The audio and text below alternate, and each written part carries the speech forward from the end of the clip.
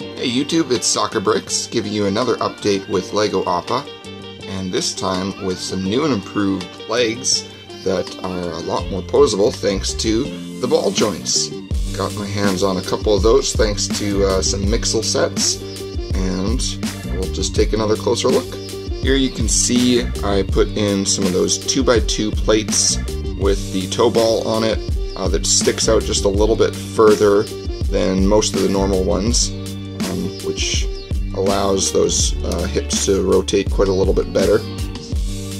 I really like these 1x4 slopes. They kind of give a nice round shape to the back of the leg. If we pop this off, you can see that's where I've hid kind of the receiver end of that ball joint.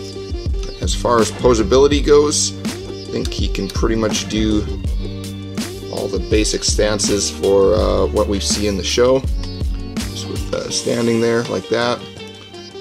Or if we kind of bend him back more, that makes him look a little more like he's in mid-flight or just launching off, something like that.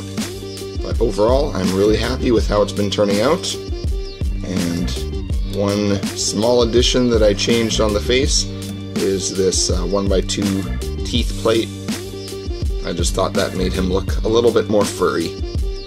All the design work is done, just waiting on few more of those plates and those slopes, and we'll have the last 3 legs finished up, and that's gonna be it for him. He's pretty much finished.